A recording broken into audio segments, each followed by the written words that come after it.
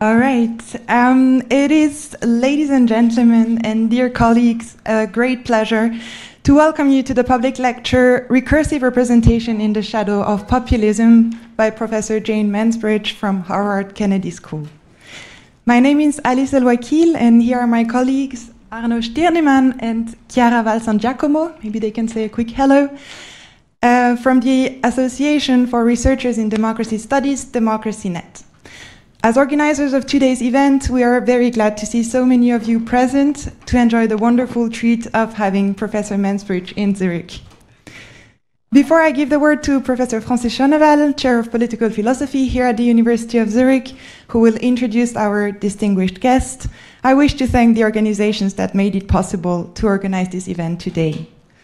Funding by the Graduate Campus of the University of Zurich via a UZH short grant was indispensable to the organization of today's public lecture, and we gratefully acknowledge it. We also thank the Chair of Political Philosophy of the University of Zurich for administratively supporting the organization of this lecture, and we are very grateful to the peer group of the graduate students from the Department of Political Science, Politics, for offering the coffee and croissant that you could just enjoy before the lecture.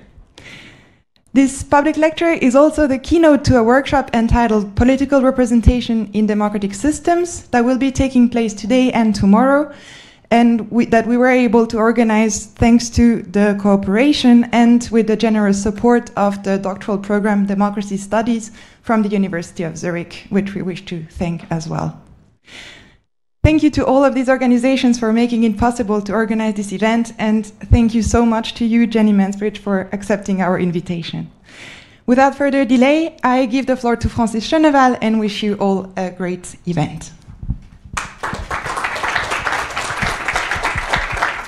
Thank you very much, Alice. So before anything else, I would like to start by giving a great word of thanks to Alice El-Wakil, to Arno Stirnemann and Chiara Valsangiacomo, and everybody who's active in the DemocracyNet group, really for putting together this wonderful workshop and for bringing Jane Mansbridge here to Zurich. So a great word of thanks to you, and of course to all the sponsors and helpers for this event.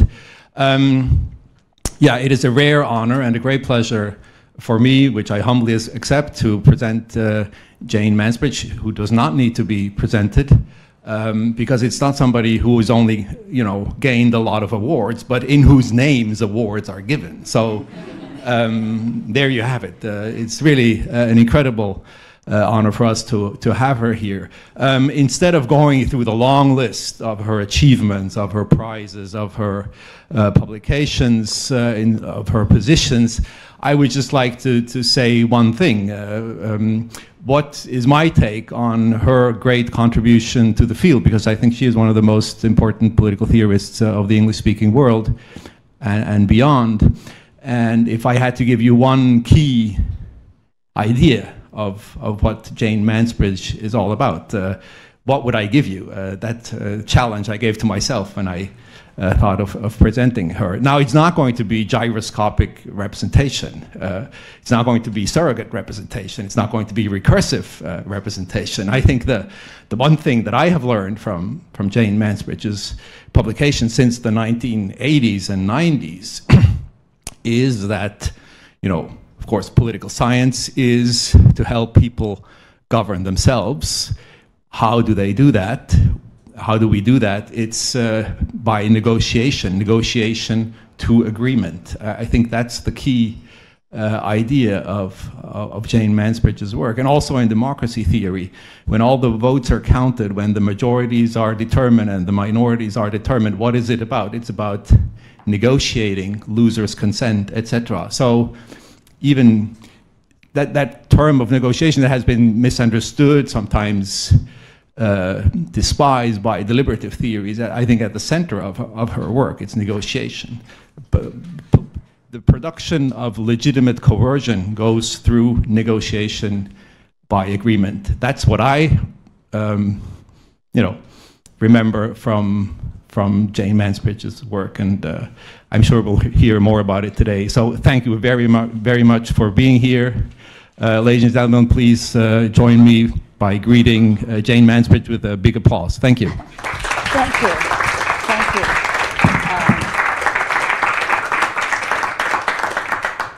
And thank you all for coming. This is exciting for me, all these people interested in democracy. I just came from a democracy workshop, which is also exciting. You may have noticed the slip from Jane to Jenny and back to Jane again, and you might have heard people. So Jenny is my nickname. I invite everyone here to call me Jenny. You know, move from Professor Mansbridge to Jane and to Jenny in one great whoop. So let me start by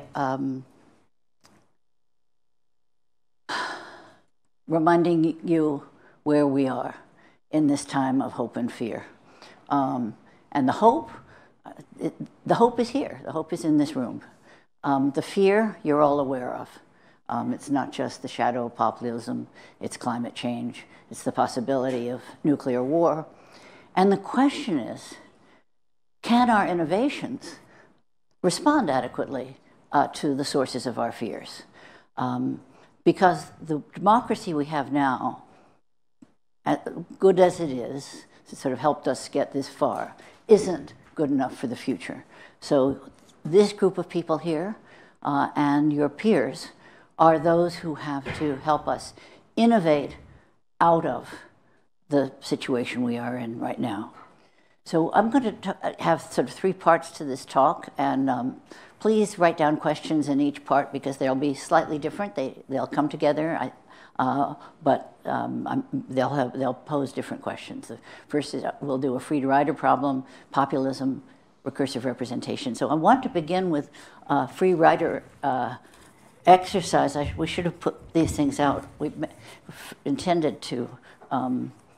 Alice, you can maybe give some. And I think there may not. We didn't realize there were going to be quite so many people. So if you could tear the pieces of paper in half, and just take half, that would be great. So the exercise, I'm just going to endow you all with 100 francs. You now all have 100 more francs than you had when you walked in the room. And now I'm going to ask you to give me either 0 or 100. For simplicity, nothing in between, just 0 or 100. And I'll be a doubling machine. I will double everything for absolutely free, no effort on anybody's part. And then I'm going to give it back to everybody equally, the whole group equally. So it's clear that if you give me the 100 francs, you'll get back your equal share of what everybody gave, doubled. But if you actually give me 0, you'll not only get that share doubled, but you'll get to keep your original 100. So you'll be 100 francs better off than anybody who gave the 100. So you can see that it completely pays you to give 0, because then you get, I hope you're following the logic, you get the doubled share equally distributed back, but you also get to keep your original 100. Your 100 were better off than those who've given their 100. But of course, if everybody gives 0, then you completely waste this wonderful doubling machine.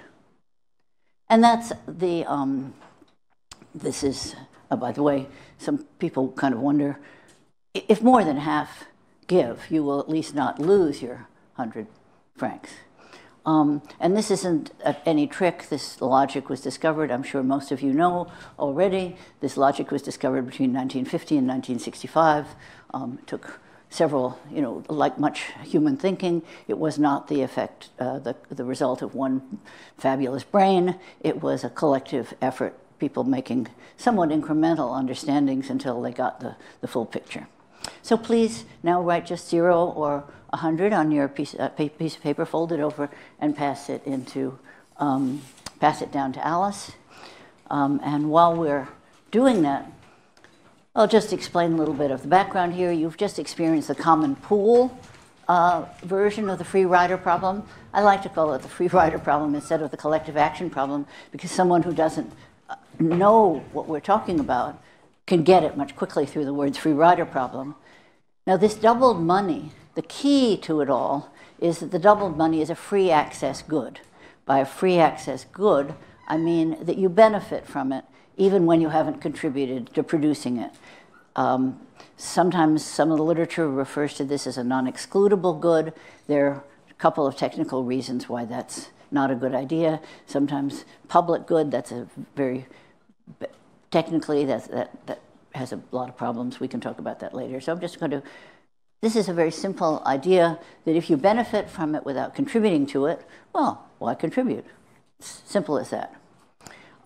So now I'm going to assume that about 65% of you have actually put down the 100. I don't know what percent it'll be, but let's just pick 65%. So the question for those of you who did, I don't know who did, you, but whoever gave 100, the question is why? Why did you do it? Well, probably a mixture of a couple of motives. Duty, which would be the kind of cognitive Kantian, I ought to do this. What if everybody gave 0? So I put myself in, I ask myself that Kantian question, and cognitively I understand that I should contribute, or just solidarity. These are people in my workshops. These are people I know. These are my classmates. I can get my, from the beginning of my class at the Kennedy School, I teach democratic theory there from Aristotle to Foucault. From the beginning of my class, I give this thing at the beginning of the class, usually get about 65%.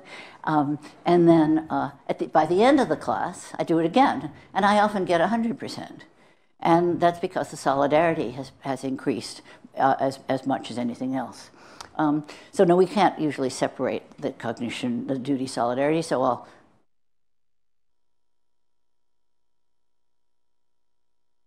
Oh, I see, I was just pushing the wrong thing. So I'm going to assume... Now let's, in an efficient society, in a good society, a lot of the collective, a lot of the goods that are of this nature, these free access goods, will be provided by this combination of duty and solidarity. So you can walk down the street and think that you're probably not going to be assaulted because law and order is a free access good, not just because there are police on every corner, but because most of the people coming towards you have got a core of duty and solidarity. But what will happen, do you think, if we run this exercise again? Will the percentage of giving 100 go up or down? Just go like this, a point in one direction or another. Will it go down, down, up, up? Okay, so up, up. Okay, I think actually a few more ups than downs, it's down. The reason is that after we've done it once, you'll kind of look to your right and look to your left and think that actually there were a number of people who kind of got away with murder here. And so there'll be a few people who are wondering, what should I do, what should I do, what should I do? And those people the next time will decide to keep it in their pocket. So the giving will, this is what happens in laboratory experiments. The giving will probably unravel. So what we do as human beings, supposing I said for you to pass that piece of paper openly, and I read it with your name on it. So-and-so, Hans, 0, Idana, 100. There would be a certain amount of social coercion, and probably that 100, the percentage giving 100 would go up. So if you have a little bit of social coercion, or if you have some sort of coercion around, you'll actually protect the people who are doing it from duty and solidarity. Usually, the internal motives of duty and solidarity are contrasted to the external motive of coercion. In fact, we have lots of studies that show that external motivation drives out internal motivation unless it's well designed. You can design the coercion so that it doesn't drive out the duty and solidarity. Rather, it protects it. So it produces this ecological niche for the duty and solidarity to flourish. Now, the key thing here is that the coercion to work must be relatively legitimate. And that's what that's what all of us are here for. That's why we're trying to figure out how to make that coercion relatively legitimate. Do we have the percentages yet? We do. What? Da da da da. Roll of drums. Just yell out the number. All right, so we had 27 people putting 100. You're on this? Okay. That makes 77.14% of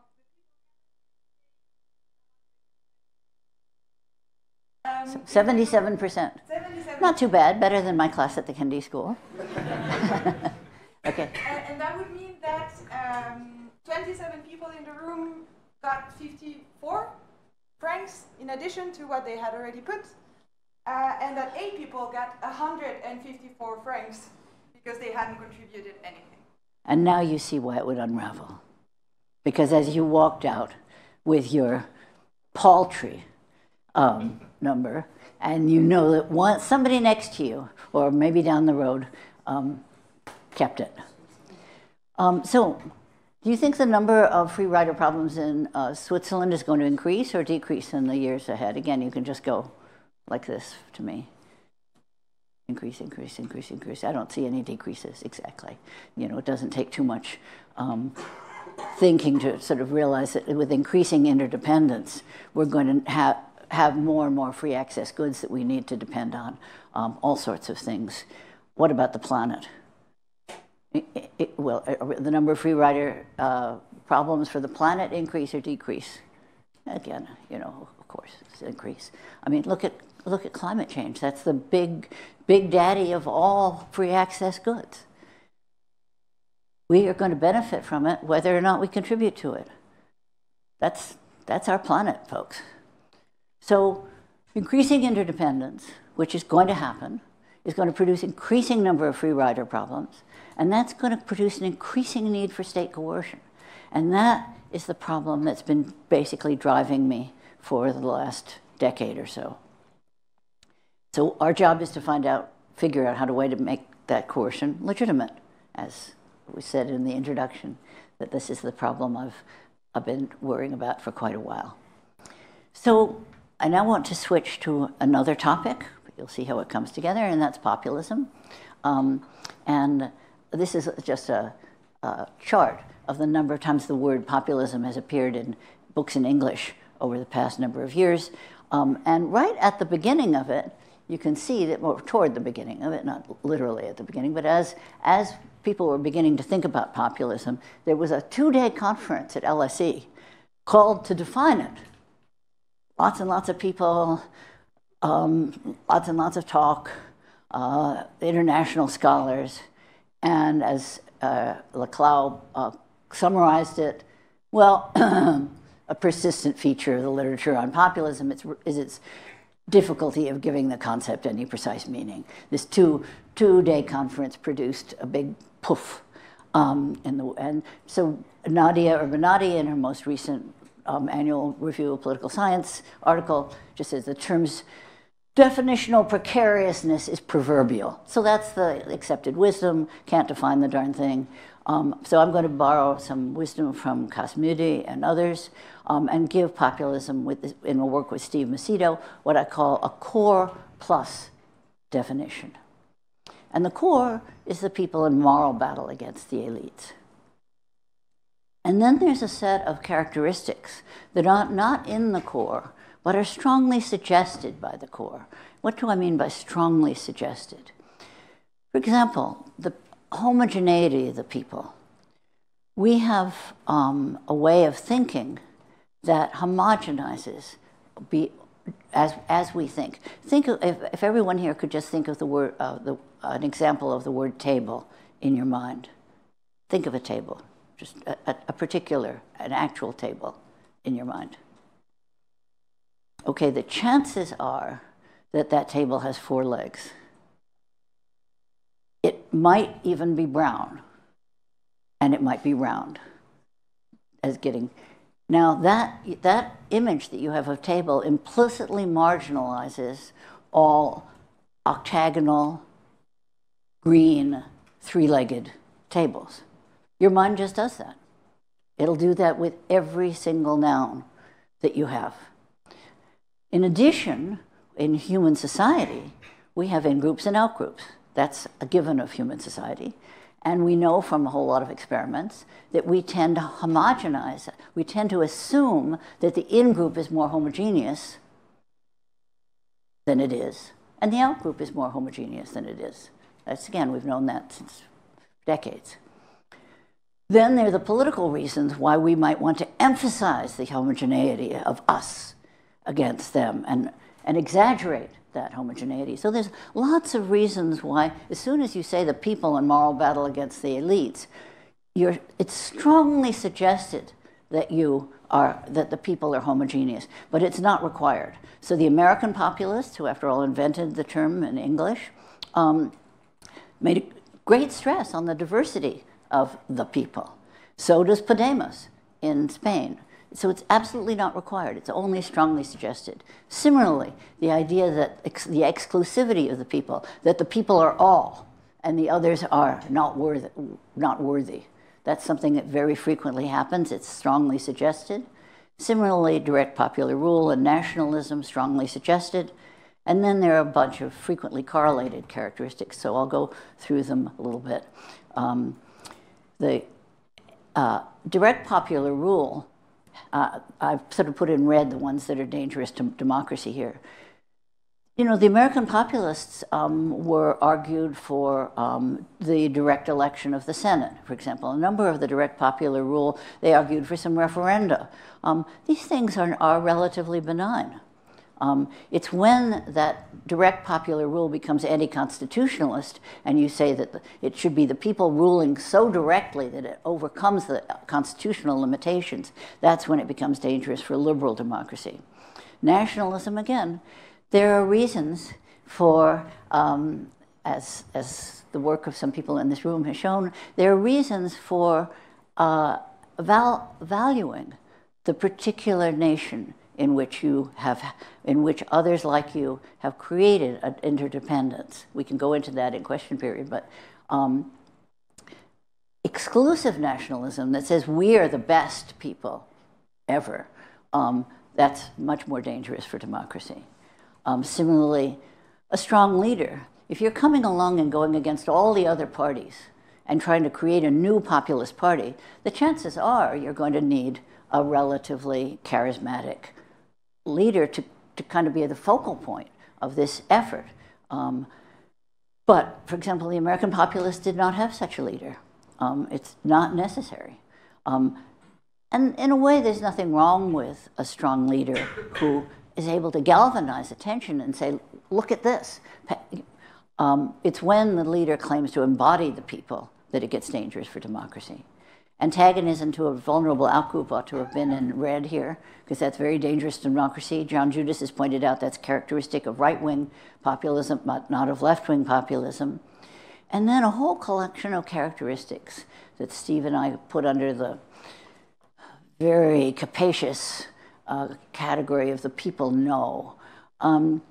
There's a kind of an attempt in many populist discourses of creating frankness, direct speech, using folk metaphor.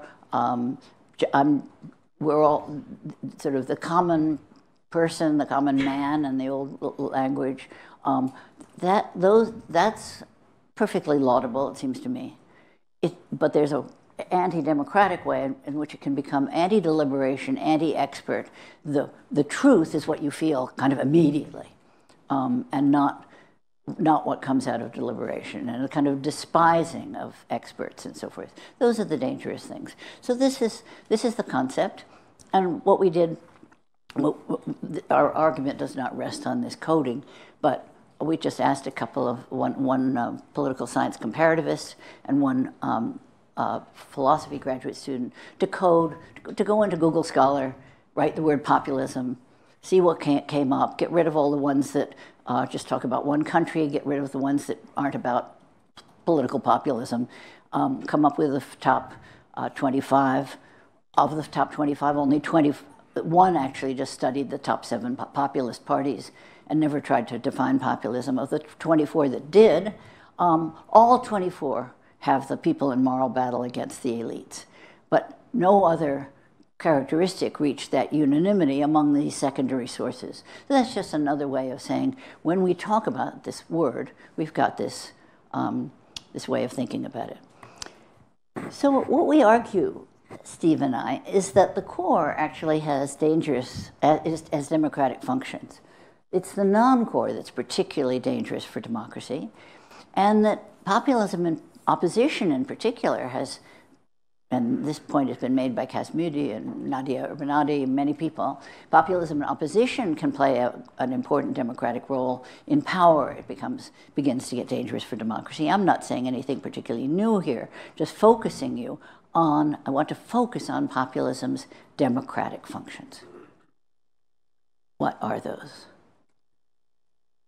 Well, one of them is that populism brings to the attention of people like us concerns that have not been previously heard, very, very much heard.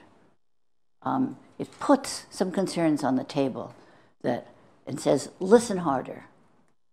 So if you look at some of the work on populism, I would guess that almost every work on populism has something about the people not being heard. You can go back, you can look at Levitsky and Ziblatt and their work on Peru. Again, the people felt that the elites were deaf to their concerns, led to an authoritarian regime. In the United States, Kathy Kramer interviewing citizens in Wisconsin, rural Wisconsin, and they say, one of them said, the people in the Capitol are simply not listening to what the people have to say. This is a commonly, you know, you're all nodding because you've heard it a million times. And similarly, Trump. So as Jan Werner Müller points out, in response, populist leaders, this is his term, I like it, engage in an aesthetic production of proximity to the people. So Orban will be interviewed every Friday. You know, I'm here, I'm for you. Chavez has his wonderful show in which people phone and say what their concerns are, and then he tells government members to go do this and go do that and solve their problems. And Albright points out that this is true of Putin, too. He goes on these marathon television shows and takes questions from citizens. This is all an elaborate production of listening. Why do they engage in this? Because the citizenry is desperate to be heard. And that's why they respond this way. Now, not being heard is conjoined in some ways to not being able to speak. So, for example, the New York Times reports in Germany a year ago, there's this guy, he represents the Social Democrats, and he says to the New York Times, well, you know, there's lots of concerns, but let's not fool ourselves. Migration is the most important concern. He says, the way people in my district talked about refugees, they say things for which you would be thrown out of the party. Now, think about what that means. That means that there are certain things that can't be said in the party. Now,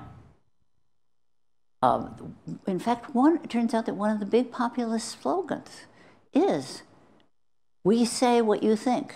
There's a book in Swedish on Lena Lodenes, Vi sager vad du tänker, or whatever.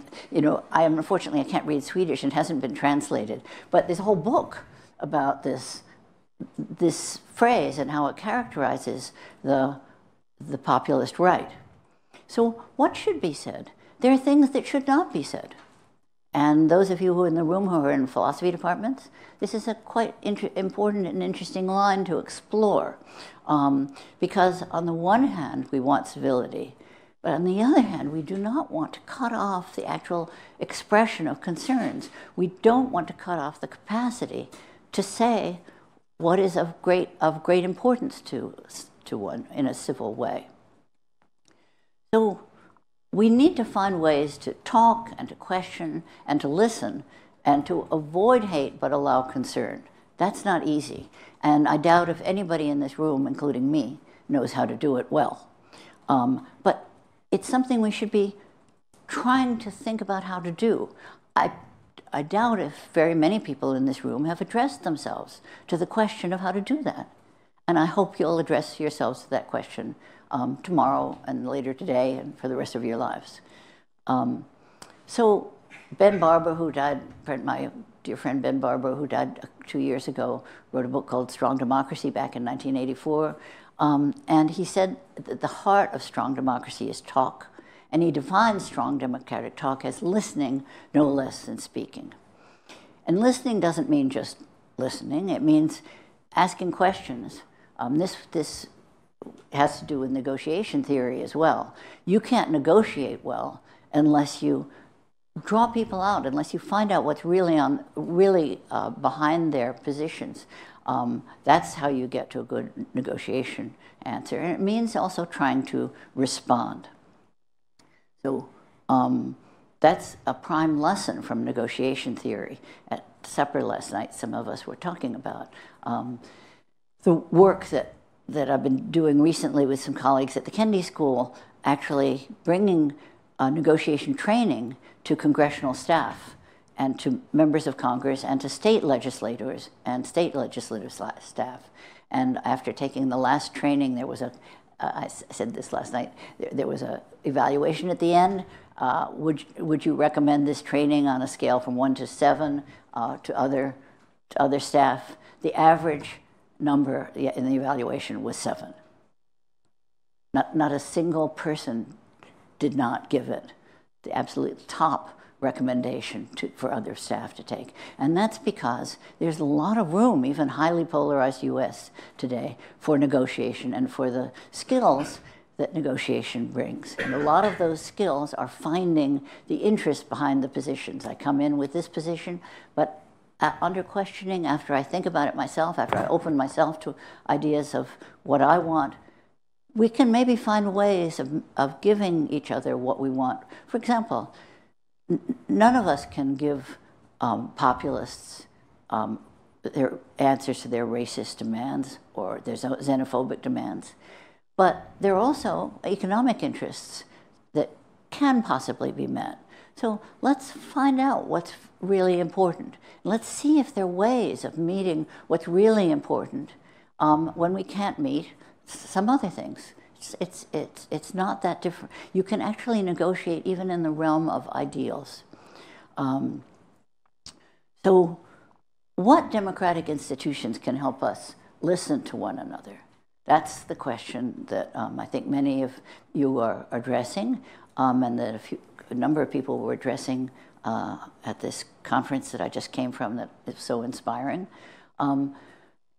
As many of you know, there's this new institution of trying to draw citizens together by randomly drawn groups with random citizens for deliberative polls and citizens' assemblies. Doing it right is very expensive. Deliberative polls, which I've called the gold standard, not to say that other things can't reach that standard, have about at least 200 people in them usually, which allows them to be representative. And they make great efforts to get the poorer people and so forth. They have expensive hotels, and they pay transportation, they pay childcare. So it comes to about $1 million per deliberative poll. It's not something you can just commission tomorrow. But still, I think very important for bringing people together in a more deliberative framework and allowing them to talk with one another and listen. Mini public design. There's a very nice citizens' assembly in England called the Citizens' Assembly on Brexit that had a weekend of information, 3 weeks going home, and then a weekend of deliberation afterwards. And in that design, the participants, after the first weekend, listening to the experts and so forth, said, well, one of the experts said that there's a rule in some EU countries that you can deport people if they don't have a job after 3 months. Is that correct? Is that allowed under EU regulations? And the expert said, the organizers said yes. And so the participants said, well, let's have that among the options the next time round. The organizers said, I mean, what could they say? They said, yes, of course. They didn't particularly like it. I know none of us particularly like the idea of deporting people, but it's a very small step. That got that option got a majority of participants at the end of the second session. That option wasn't on the agenda. It was the citizens came up with it. And then what I'm going to talk about now is these e-town halls that Michael Neblo has and his colleagues have created in, and that led to my work on recursive representation. Because what they've done is to bring together from 30 to 175, let's take the 175 people on the internet, for an hour conversation with their representative about important issues like terrorism or immigration. Just one issue. There's briefing materials. The citizens read the briefing materials. Then they get together on the internet. The citizens are very satisfied with this. They learn a lot. They're more likely to vote afterwards. They're more likely to learn about politics afterwards. What they didn't measure was whether the representatives changed their minds. And they're in the field now. They're doing a second study, and they're going to be checking whether the representatives changed their minds. Well, if they did change their minds, then you'd have what I call a kind of recursive system. If they do change their minds, and if this is not just another way for representatives to get reelected, but if there is some genuine listening going on, this could be an important democratic innovation, because what Michael Neblo and his colleagues figured out was that if these representatives did this 1 hour each, twice a week, and if they did 52 weeks in a year, including Christmas, which of course they wouldn't, after 6 years they could cover a quarter of their constituents. Well, imagine, that's in the United States, where there's a lot of constituents per representative. So imagine a world in which that happened all the time. Every citizen would have had this experience at least once, and maybe a couple of times, and their friends would have all had the experience. They'd be talking about it over the dinner table. They would, the schools would teach kids how to act when that happened, and our job is to try to figure out some way in which we can turn our representative democracies into democracies in which we move just a little bit closer to the idea that we are making, that these laws that are coercing us, and there are going to be more and more and more of them, that to some degree they are ours. They are our laws. You know, the old Rousseauian concept of we're giving a law to ourselves. That's the aspirational ideal. So it was inspired by that Michael Neblo thing that I thought, you know, we don't even have this as an ideal, that representatives should talk with their constituents. Think about the ideals of representation that have come down to us. Trustee, delegate. They're all 18th century. The idea is, you know, you get in a carriage and you go off to London, and either you are just going to make good decisions for everybody as a trustee, or you're going to have these instructions that are taken with you. The idea that you could communicate with your constituents is not on the table. Well, now it is on the table. We can do it. So let's rethink our ideals of representation. This old standard model, you know, the voter elects the representative, who appoints the administrator, who then coerces the citizen. In the ideal, you know, Oscar Wilde said, the problem with socialism is it takes too many evenings. If you actually did this, the problem with recursive representation is it would take everybody's time forever, et cetera. But as an ideal to move toward an aspirational ideal, the model here is citizens would have a recursive relationship with their representatives, which means that when they spoke, the representatives would listen and respond to them in their own terms, and actually maybe respond with action. The representatives would have a recursive relationship with administrators, who would also have a recursive relationship with citizens, and all of them would have recursive relationships with societal representatives. And perhaps most important, well, equally important, the societal representatives would also have recursive relationships with the citizens. So I want to kind of go through that a bit. By recursivity, I mean this mutually responsive, ongoing, respectful interaction, listening, questioning, responding. And it should be happening in, my 2 points, happening in these 3 areas: legislative, administrative, and societal. So this would be this legislative realm. And the problems here, you know, right now, massive inequality and access. I mean, the United States is way, way worse than Switzerland on this. And also, elected representatives don't communicate recursively with constituents. They kiss babies and so forth. They go to regular town halls in which the citizens their representatives scream things at them, and they say defensive stuff. But that's not real recursivity.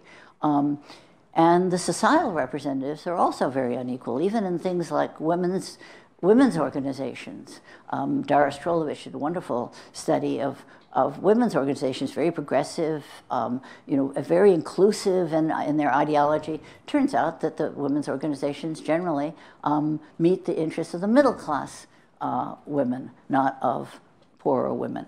And also, the societal representatives don't communicate recursively with their constituents. So the unions may have, well, we'll get to this in a moment, but let's go to the administrative level. You could have, I mean, it's a nice ideal to have administrators talking with individual citizens, but the key issue here is administrators talking with societal representatives. You have that very much in the EU. There's Chuck Sable and Jonathan Zeitlin have done a terrific book on European experimentalism, in which they show how good the negotiation processes in the EU actually are. They're relatively inclusive. You know, they bring in unions as well as corporations. They handle lots of issues. You know, you get lots of countries talking about roads, and you bring in all the roads experts, and they negotiate what you do about roads. So Sable and Zeitlin have painted a quite good, you know, an optimistic picture of the recursive relations that the administrators have with corporations, with unions, with some of the societal representatives. What's not happening is that those societal representatives are then having recursive relationships with their constituents. They don't do much of that. So I had a student once at the Kennedy School who came from East Germany. He came from a relatively poor background, and he had done construction before he went to graduate school, and then worked in the EU. And he went home one vacation and was hanging out with his buddies in the bar who were doing construction, and they were beefing about the awful regulations that the EU had done, and he said, well, you know, actually, there's a reason for that. The reason is X. And his buddy said, well, why the hell didn't anybody tell us? So the union had been involved in the negotiations. The union had actually been involved in creating those regulations. It wasn't that there was no recursive relationship between the unions and the administrators. That was actually relatively healthy. But there was no relationship between, or very little recursive relationship between the unions and their members. So the recursive representative system is falling apart very heavily on that level. Now, let's move from the policy-making level in the administration to the street level. And that's where the rubber meets the road, so to speak. That's where you get the ticket from the cop, or that's where the person applying for welfare has to go to the welfare office and stand in line and feel demeaned. And it's where the street-level administrator meets the citizen. How can we make that more recursive? Well, you can come up with some, if you exercise your imagination, you can come up with some ways of doing it. First, we could go in much more heavily for explanation. So when you were stopped for speeding, now I know in some countries you're never stopped for speeding, like Germany, but if you're stopped for speeding in other countries, along with the ticket, you could get a little piece of paper saying why the legislature put 50, or the administration put 55 miles an hour or kilometers, you know, whatever the speed limit. Why? Because X number of people get killed over that limit, as opposed to below. So that would be the first step in recursivity, providing an explanation for the coercion.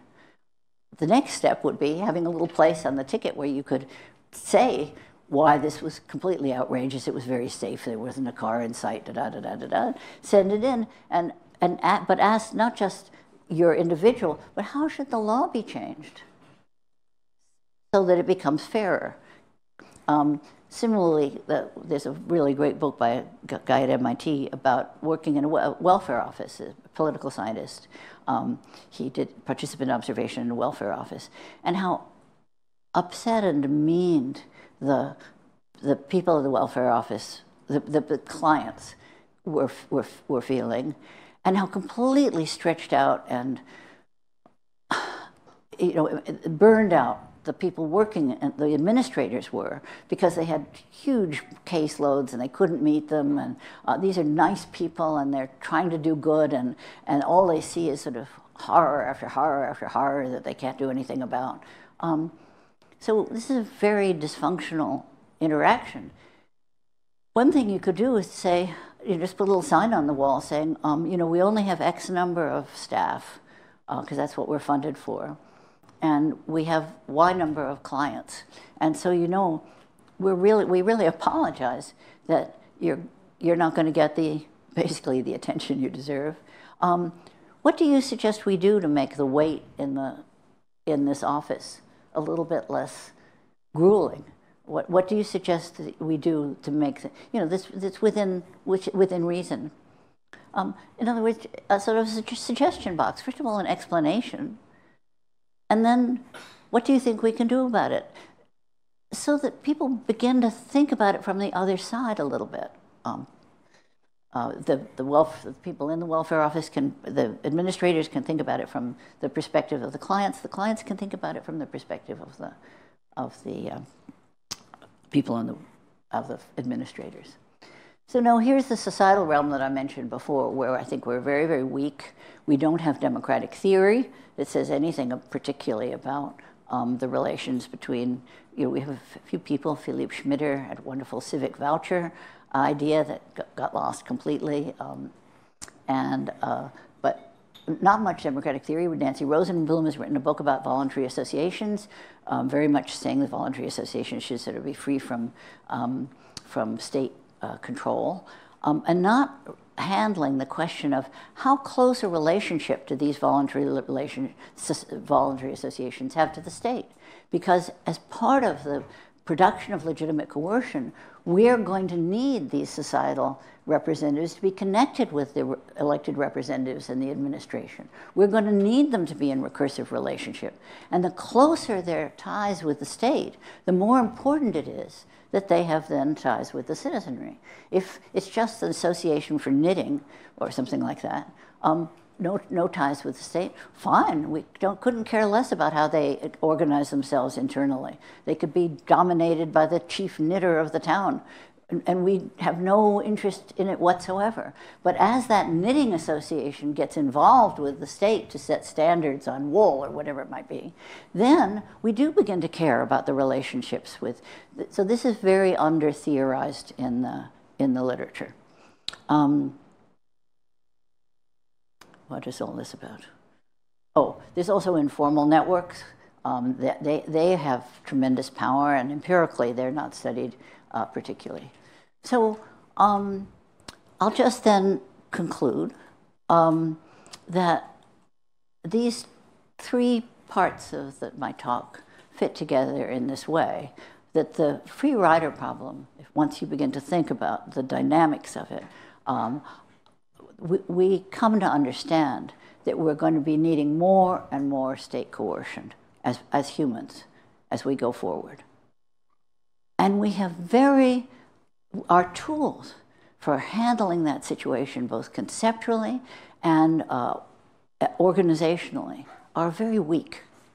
So it's really up to you folks, people here in this room and your peers, to think very hard about this idea.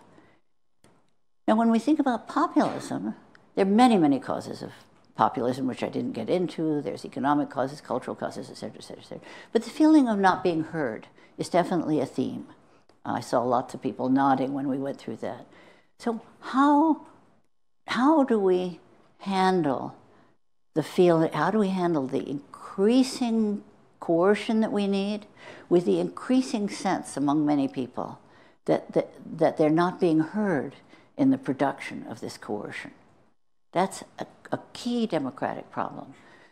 So what I've tried to put on the table in regard to representation is at least let's add to our ideals of representation. Let's at least add to it the ideal of making representation more recursive. Until you add that ideal, you can't start thinking about mechanisms that will get you closer to that ideal. And basically, as political scientists, as philosophers, as human beings, as citizens, we haven't been thinking about that. It's just not been, you can read it in pretty much any textbook on electoral systems, and they'll have the pros and cons of proportional representation, single-member districts, blah, blah, blah, blah, blah, da, da, da, da, da, da, da, da. Is the capacity for recursiveness even considered as one of the criteria? No, it's just not on the table. So I would suggest putting it on the table and trying to think more deeply, how can we help citizens genuinely move toward owning their own laws? Obviously, we are not all in tiny little towns of less than 100, making decisions by unanimous consensus so that we can actually say that we are the authors of our law. That's not happening. But are there ways in which we can, without manipulation, without pulling the wool over people's eyes, actually move a little bit closer to having the people have a warranted feeling that they have had input into the laws, that to some small degree they own them. And that's where the redesign for more recursivity comes in. So that's it. We're going to need increasing amounts of state coercion, and that coercion ought to be as legitimate as possible. And the recursive representation is my little small step of an idea in that direction. So thank you very much for listening to me, and looking forward to hearing your comments.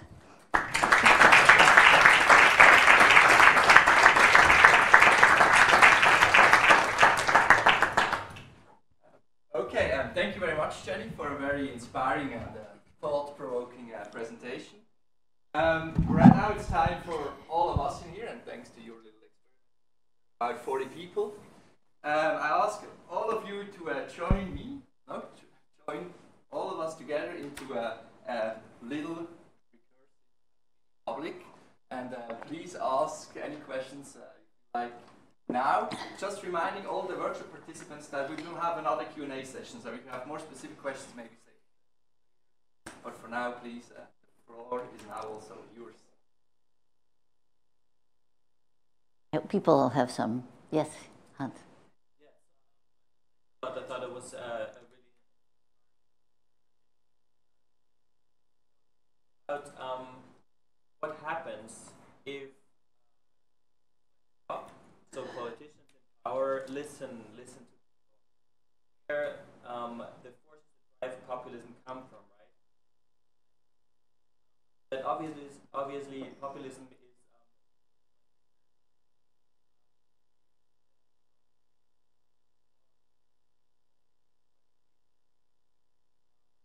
so I'm wondering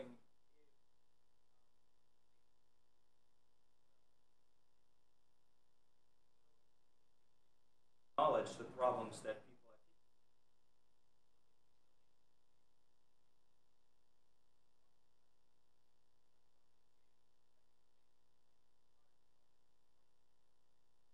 other than a program that may.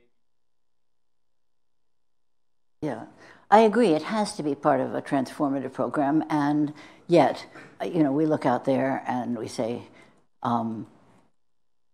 look at the direction of inequality. It's getting worse and worse and worse and worse. It's not getting better and better. So how can we reverse that trend? If I knew that question, we'd all be better off because I'd share it with you immediately, and we'd all go out and try to do it. But I think that capitalists are driven. Let's just take the Koch brothers. The Koch brothers are driven primarily by their self-interest. But they also have a very strong ideology And it's the ideology as much as the self-interest that's driven them into politics and driven them to support right-wing causes in the United States to the tune of billions and billions of dollars. Now, they've never heard of this idea. They've never heard of the free rider problem. They've never heard of the idea of increasing interdependence. They've never heard of the idea of needing state coercion to produce duty and solidarity, to protect duty and solidarity. These ideas are completely foreign. I mean, they would, and in fact, I doubt if many of your peers know some of these ideas. You know, the economists will know the structure of the collective action problem, but they won't then take the step of, okay, you know, that means increasing need for state coercion. That state coercion needs to be legitimate. And economists won't think about that. So I think you know, we could have violent revolution, but that hasn't actually panned out terribly well in the past. And Erica Chenoweth's work shows that nonviolent measures have been more successful, actually successful, than violent measures over time.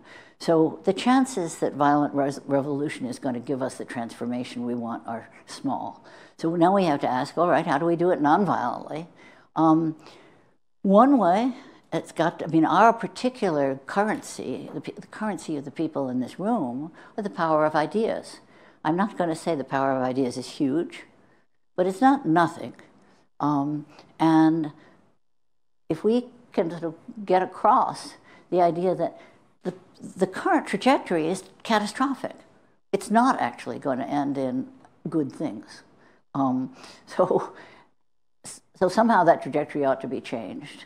It's possible that we can A, convince some of the capitalists, but B, to at least weaken them, because after all, we did have a New Deal. I mean, Europe did have a welfare state for a while. It was based on unions, the strength of unions. Now the industrial working class is, you know, the numbers are tremendously declining, and as Piketty has pointed out, the parties have been taken over by the likes of us, and so you know they're what he calls the Brahmin left. The left parties have been taken over by the sort of cosmopolitan elites, and in part because of the actual decline in physical numbers of the old working class, but also in part because of laws that have really, in the United States, there's specific laws that have destroyed the unions. And all you had to do is change those laws and you'd get much more union strength. But how you do that is another matter. As I said, if I had the answer to how you do that, well, I'd tell somebody who's running for office, and maybe would have a change in the politics. So I'm not being, you know, we were talking. Where's Alice? We were talking yesterday. Alice and I were talking about Gramsci's, you know, slogan. You know, pessimism of the intellect and optimism of the will. And I think that's absolutely correct. That we have to be clear-eyed about what's going on, but we can't then just say, "Oh my God, it's just hopeless," and give up.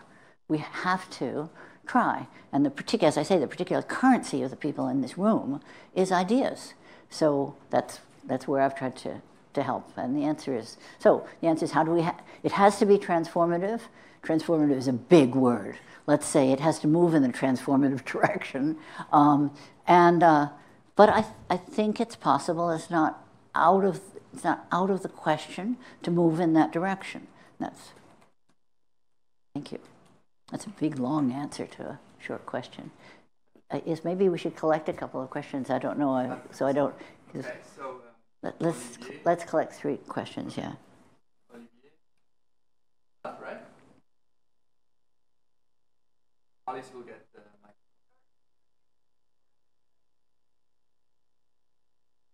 Well, I think it's better. I'm a little deaf, so I like to have microphones.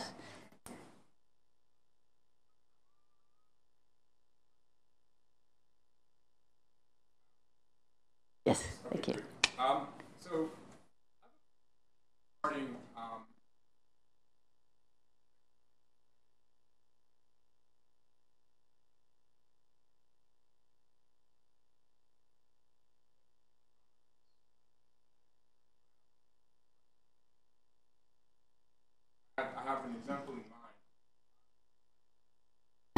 Exactly. Right. Online wrote the questions and they wrote the answers. Only choose from the the risk. Absolutely. Understood. And so on that realization,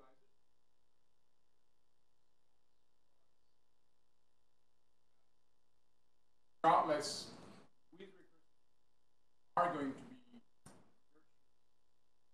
loops that in time are going to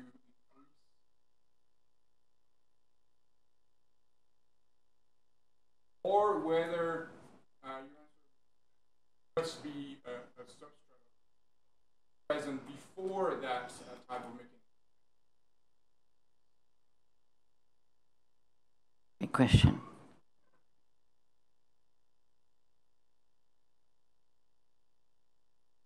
No, I'd like to have the mic, if you don't mind. I'm sorry to bother you, but it's good for me.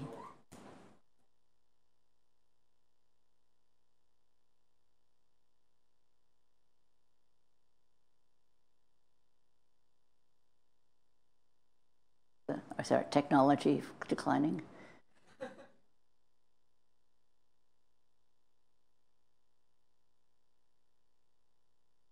Okay, well, shout. Yeah, good. Be louder than usual, even. The first one is about the concept of mini-publics. And we were talking before, or you were talking about how norms of solidarity, norms of giving erode easily. And given that any mini-public in which I deliberate with a legislator is eventually going to have a minimal impact on final policy outcomes because of all kinds of reasons, but above all, the incremental nature of politics and all the constraints that legislators face. So in how far is this going to, or could this give people an enduring sense of satisfaction with what is going on? Because it can also be a very frustrating experience. I volunteer my time and nothing comes out of it. I know that people are listening to me, that they know what my preferences are, but then I feel as if they deliberately ignore me, right? And this relates to the second question. If we look at individual level research on election outcomes and so on, we see that people do care about policy outcomes, but they care at least as much about just being winners, right? So siding, having the feeling that my guy made it or my legislator made it to in the election.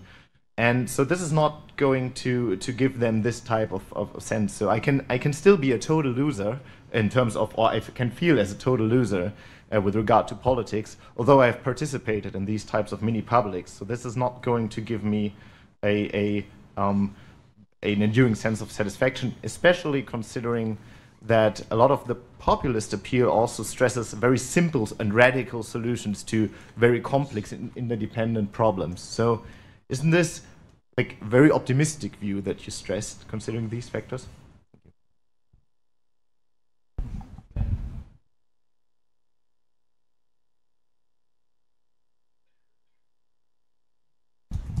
Thanks. Thank you so much for the presentation.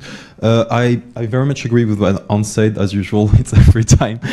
But yeah, I think like the way I see it from my perspective in France is that most laws that are passed in the recent year are at the same time very unpopular. Like no opinion polls show that they're not even close to getting a majority amongst the people.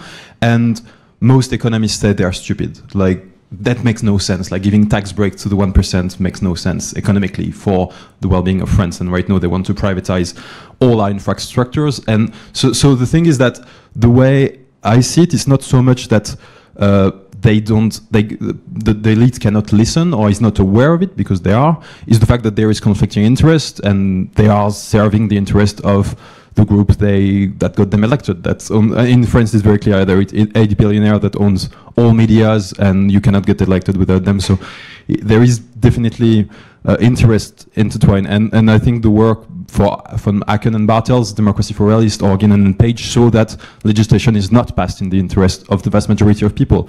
And I think that's what populism is successful, because actually it's not lying about the situation. There is actually elite interests that are against the majority of the people, and the elite are winning. When you look at growing inequalities, they are winning the battle. So on my sense, the real question is that how do you empower the people enough to go against such power and not giving the elite a choice, basically? And I think in that sense, populism is, in that definition, which I draw from Vittorio Rancière, populism is very democratic. It's like the definition of Machiavelli, the populo against the grandi. And I don't think there is a connection directly with hate of immigrants, or, and as you say, in the core definition, there is no necessarily hate of migrants or stuff like that. But the question is really like, how do you institutionalize strong counterpower to that? And even mini publics, which I studied, like I did a lot of interview with participants in Ireland in the Citizen Assembly, and before the referendum was called, every interviewee was saying to me, I hope we didn't do that for nothing. I hope we didn't lost our weekends for nothing, because the politician didn't commit to submit the stuff to referendum. And actually the first reaction of the Prime Minister was the Taoiseach, no, I'm not going to submit that to referendum, it's too progressive. Because they were saying, let's legalize abortion.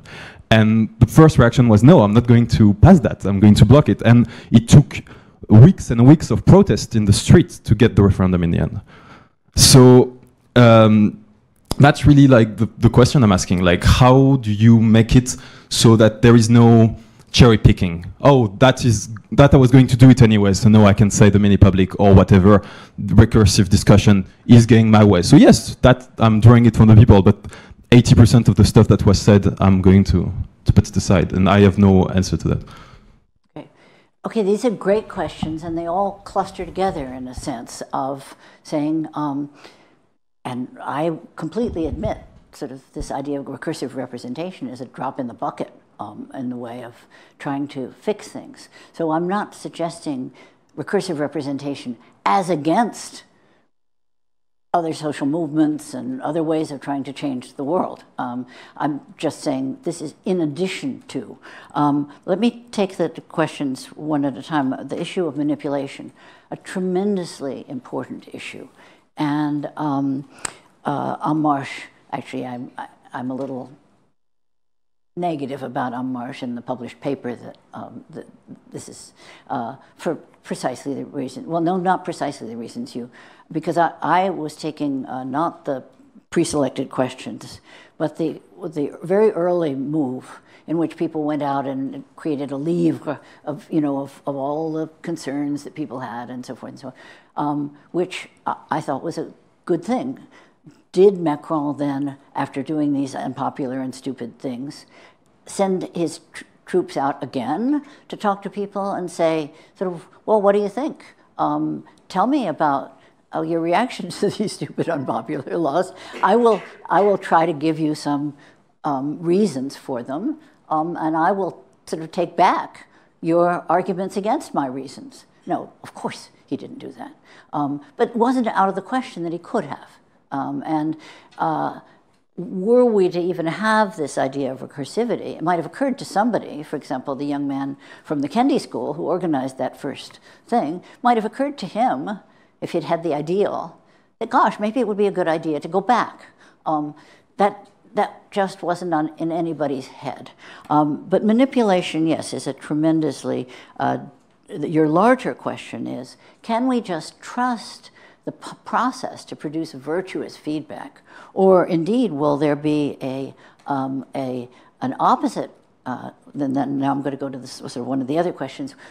Will there be an increased cynicism? That there'll be all this excitement the way that there was about the En Marche first going into the field, and then it's just all window dressing. It's just politics as usual. The interests are what's running things, and this is.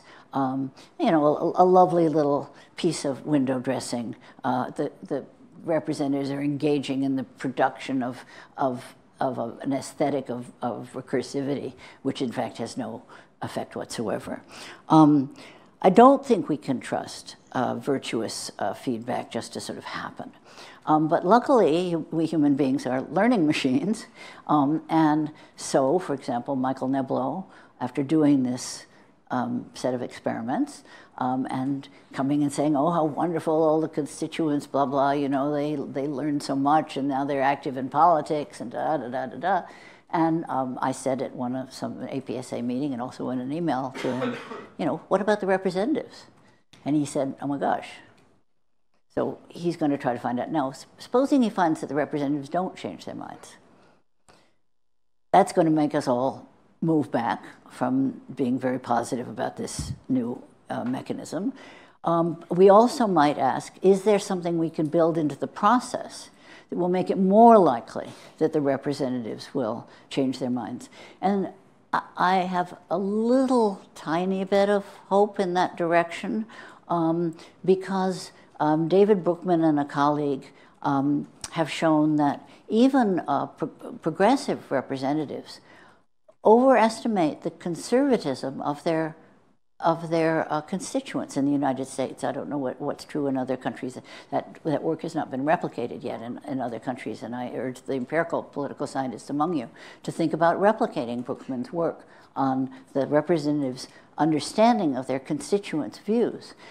Brookman and his colleague didn't have a set of explanations for why there was this systematic misperception of constituents' views in a conservative direction, but it may have to do with the media and interests and so forth and so on. If that is the case in places other than the United States, even if it's just true in the United States, well then actually finding out from one's constituents that they're not that conservative could be helpful. And it also, don't underestimate the power of storytelling. People in these interactions say what happened to them.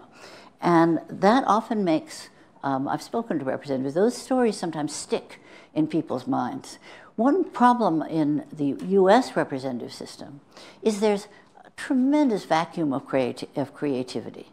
The representatives are incredibly busy running from one place to another, kissing babies here and trying to be on this committee there, and mostly spending 4 hours. I mean, the Democratic Party asks its members in Congress to spend 4 hours a day in fundraising.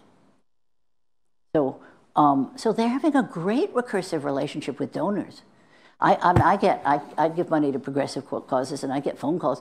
Oh, what do you want? You know, and I just say thanks. I'll just give, you know, at the end of the year and cloak. But if I were to, my husband engages with them, other donors. We have very little money. I mean, but we still get these calls, and the really big donors have a constant recursive relationship. So the representatives are hearing a lot about that. And there's practically nothing on the other side. I think that because human beings are learning machines, we've had this small démarche with small first step in Michael Neblo's work. Well, can it be tweaked? Are there ways of making it more likely? And what about response? That can be tracked as well. And if it turns out that there's no policy response, why not? In my own view, looking at what's happening in Washington, is that there's, as I say, very little creativity. That people see things as zero-sum games. They don't try to think about how we can negotiate to something that gets more genuine agreement, that actually meets more people's needs, because they don't have the time. To think, as opposed to just thinking in platitudes, to actually think creatively. You have to step back a bit. I mean, that's what's so great about writing a dissertation or something, is you actually get a little bit of time. You won't have it very often later in life, to think. And our representatives don't have any time to think. So, okay, that's where the societal representatives come in. And the think tanks of the parties and so forth. Can there be creativity in some of these ways of responding? I don't know, but there is room for improvement.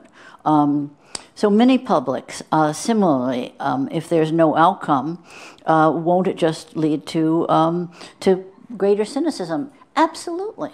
And so that then leads to, can we tinker? Can we change it? Can we, for example, have a kind of report card? The mini public makes X recommendation, and then whatever media outlet has been involved in the mini public, like this, there's going to be a big one for in America in a couple of weeks. That the New York Times is involved with, and in the past Channel 4 in Britain has been involved and so forth. Well, so that it could be part of the whole process that 6 months later or 3 months later, that media outlet asks, well, what happened? What's been the response? If representatives knew that was going to be brought up, there are ways of possibly tinkering with the system. I'm not saying they would be successful, but that's what we have to do. We have to experiment, see where the failures are, and then instead of just kind of giving up, see if we can change it. At a certain point, we might say, we do have to give up. That was a nice idea, forget it. Turned out not to be useful at all. Mini publics are now having this wonderful, everybody thinks mini publics will solve everything. Well, let's see what they can solve. Let's see how different kinds of designs can produce. We're just at the beginning of this. But yes, I think absolutely the kinds of people who do mini public work are not at all as conscious as they should be of this very, very possible result of simple increased cynicism. So, okay, so how do we try to build outcomes and so forth into it? So that outcomes, and now in regard to outcomes, people wanting to win as well as wanting to have a good outcome. Yes, that's true. So let's think that people want outcomes that are in their favor. They want to win. That's just because people like to win. But as Tom Tyler has shown us, people are also actually very interested in the justice of the process. That's a third component. And so convicted criminals can feel, in his interviews, he finds that convicted criminals feel better about the outcome. That if they've, if they think the process, even if the outcome has gone against them, if they think the process has been good. And interestingly, when we say the process has been good, we don't mean that it's just legally clean. In fact, quite the opposite. It turns out that in the United States system, criminals prefer the process of plea bargaining to the process of an open court hearing, even though plea bargaining, we all know, is very, very open to the domination of the administration. But the actual people themselves, the criminals, prefer it. Why? Because they can be heard.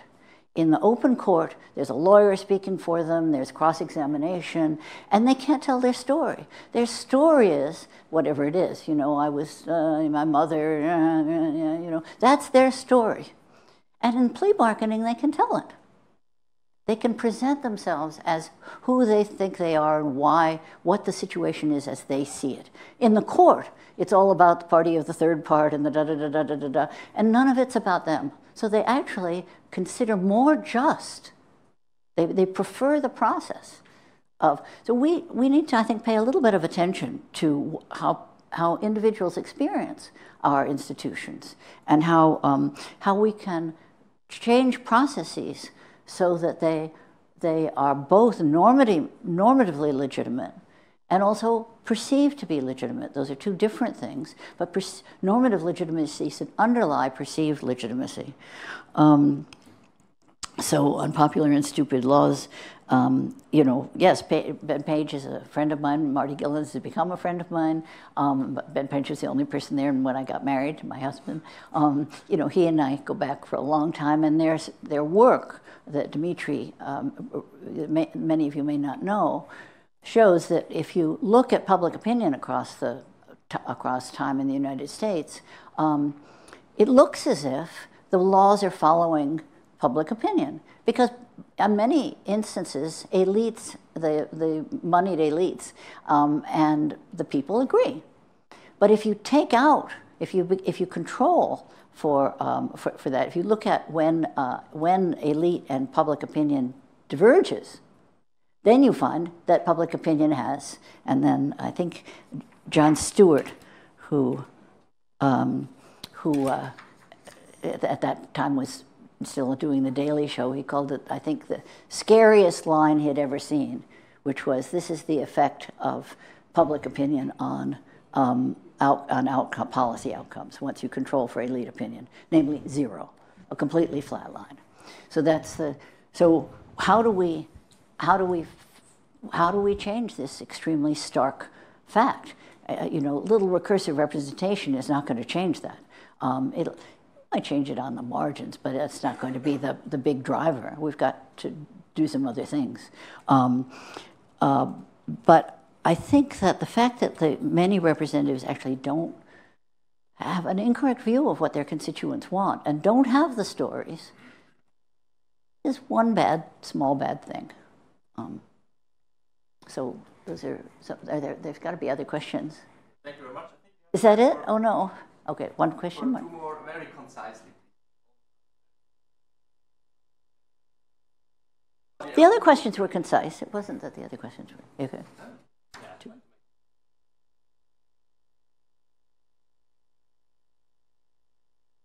That's okay. Shout while she's fixing it because we don't have too much time. So, yes, thank you so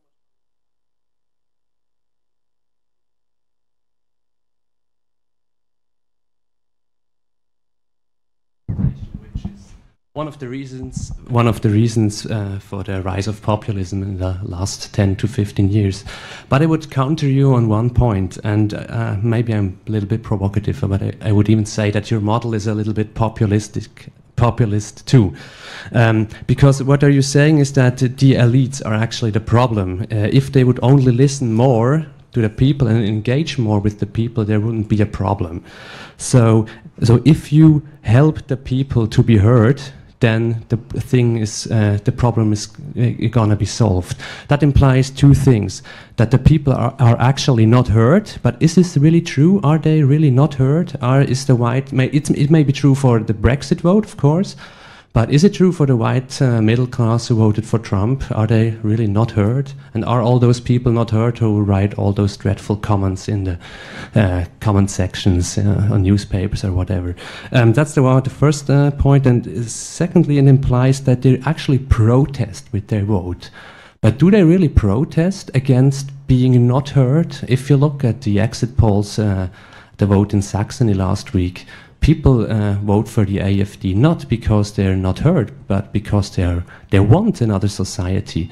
So they actually voted for xenophobic, racist party, and they're absolutely aware that they're voting for this party. So my point, or I'm not sure whether it's a question or a point, isn't it better to focus on those people who did not vote for the right yet, instead of focusing on those who vote for the right? I'm totally with you. There are a certain percentage or a certain amount of people who are to be won over, but there are others who are not. And I'm not sure if I'm really willing to speak to them. I'm more this kind of guy who are willing to fight them on every part. So question is, Got it. Would you be with me on this point? Or would Got it. So Tom.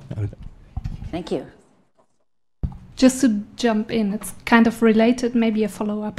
So what I take from your talk is that we should listen closely to each other and more closer than we usually do. And I totally agree that among Democrats, let's say, and among Democrats with very different ideas of democracy, we should do that much more often than we do right now. But how to deal with the anti-constitutional demands, how to deal with the non-democratic demands? So earlier on, you said we should look closer for the interests behind the positions, and in a way that relates to the questions, I think some of the interests still remain non-democratic, so how to deal with them? Thank you. I'm possibly extending the dimensions a bit there, but do you think some of the ideas that you have could also extend to the global level you explained, from the nation states down to the communities? But thinking about climate change that you mentioned, there will be free riders or can be free riders of the nation states. Is there a way to also push that direction? Thank you. So, great questions. Let me just go through them one by one. Am I suggesting that it's the elites that are the problem? I I think I gave that impression. That was a wrong impression. What I meant to say was more the language that came out in the second question of that we should be talking to each other, not just that the elite should be listening to the quote-unquote people, but that the people should be listening to the elites. There should be some. One of the impetuses behind some of my thinking was an interview that I read long ago, and I put in an early article in the APSR when I was looking at representation, that I think John Kingdon, I can't quite remember who it was who did the original empirical research, maybe Bill Bianco, at any rate, interviewing a member of Congress about catastrophic health insurance, and he said, catastrophic health insurance was what seemed to me probably a very good policy. I don't know, I'm not, but progressives were all for it, and probably it was a good policy. And the insurance companies had huge ads against it, showing two people at a kitchen table saying, "Oh my gosh, darling, if this goes through, we'll be ruined," you know. And the representative said to the interviewer, "If I could sit down with each of my constituents for even 5 minutes, I think I could explain why I wanted to vote for this policy. But I'm going to be voting against it because I have no capacity to explain with this barrage of ads and so forth. I just, there's no way I can explain." And I thought, reading that, that's a tragedy. That's a democratic tragedy in front of my very eyes, so to speak. It's, of course, the policy itself, you know, I would have liked to see the policy go through, but the real tragedy was the democracy aspect of it. So I think it's a matter of also the people being able to listen to the elites. And let's take the En Marche thing. Had those young people gone back, they could have tried to make arguments for those laws. Maybe the laws weren't quite as stupid as they seemed to me. But you know, maybe there were some arguments for it. Well, make the arguments. Try to explain. That capacity. So when I'm talking about recursivity, I really mean both sides listening. Not just the elites. Now, implies not being heard.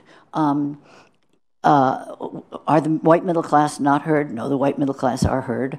Are the racists not heard? No, the racists are heard. But there are groups of people who previously voted social democratic who are now voting right wing. And similarly in the United States, there are groups of people who previously voted for the Democratic Party who are now voting for the Republican Party. And when you listen to some of the things that they say, you think, yes, it's correct. The Democratic Party in the United States, which is the one that I can speak of the best, hasn't paid a lot of attention to those concerns. Those concerns, the concerns of rural and working class, you know, people in these bombed out cities where the industries have left, they don't have many societal organizations, particularly with the unions gone. They don't have many societal organizations representing them. They don't have people giving their, you know, presenting theirs. And so, for example, how much time do we have? Are we over? Yeah. Well, maybe some of you in the workshop, I can talk about the Trade Adjustment Assistance Act, which was an attempt to make up for, you know, you do good free trade and helps everybody, but it hurts some people a lot. This very stupidly designed policy didn't really help the people in the harmed areas at all. And it went on for decades. It was put in 1964, you know, and evaluation showed that it was useless, and so forth. But the representatives in those areas didn't say, you know, we need a rethink. We need to figure out some other ways of handling these problems. Those people were not being heard particularly, and those are the people that I'm particularly interested in. Anti-constitutional demands. Yes, the interests behind again, as I said about racism, so too with anti-constitutional demands. You can say, well, I can't meet that demand. It's, you know, it's asking things that I cannot give. But what else in your panoply of interests do you have that I can perhaps meet? And people may not know. And that's what a good negotiator does. Is a good negotiator says, well, let's just have a beer, you know, and tell me about your life. Oh, X. You know, does that mean, You know, does that mean, might you have an interest in this? Might you have an interest in a better job? Might you have an interest in some things that are not on your agenda, that you didn't come to the table saying you wanted? But then I find out, as I find out more about your backgrounds, I find out that you actually might want some of these things. Some of these things I can give you. So I can't give you a destruction of our constitutional system. That's something I can't give. But what else can I give? That's the process of recursivity. Global, can we take this to a global level? That's where I will defer to the, what is the name of your book? The Government of the Peoples. I haven't read the book yet, but I'm very much in sympathy with the cosmopolitanism that does not just simply go beyond the nation state, but uses the nation state as a building block. How we do it, I can't tell you, I'm not in that field, but I do know that, as I've said before, that human beings can experiment, learn from our experiments, change the experiment, do something other, try something else. We didn't get to be here with microphones and water and iPhones and PowerPoints and all this everything just by not trying. We did it through experimentation and then fiddling. So I'm not, pessimism is the intellect. I am not really sanguine. I have a grandson, and I worry very deeply about whether he'll grow up in a world that's habitable. But optimism and the will, we have to try. And it's you guys who have to do it. So thanks very much.